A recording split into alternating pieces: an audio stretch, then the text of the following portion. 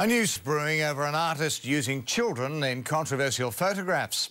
The latest is a series of images depicting naked young boys in cages. They're certainly confronting, but that's exactly what photographer Sean O'Carroll wants. In a sense, I am utilising what I see to be the current hysteria around nudity to make my message heard. That message, he says, is about an overprescription of the drug Ritalin to treat young boys with ADHD. The bars and chains represent the chemical cage of the mind-altering drug. Rather than our classrooms so that they suit these boys, we're changing the boys chemically to suit the classroom. But the subject matter doesn't sit well with critics. There was public outcry when photographer Bill Henson used images of young girls naked, his work even seized by police.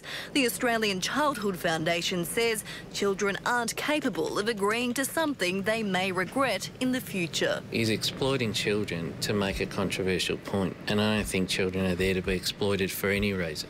There's a bit of hypocrisy going on. I mean, we are unhappy to see children depicted nude, but we're happy to drug 60,000 of them. Experts agree it's an important discussion that needs to be had. For that, he should be applauded. We don't have any objection to some children being put on medication. It is using medication as the first line of treatment when there are other alternatives. One photograph is already on show in Sydney, the other's due for exhibition in Melbourne in July. Alicia Morrison, 10 News. Now here's Stephen looking ahead to tonight's sport. Mel, it's not Armageddon. Ross Lyon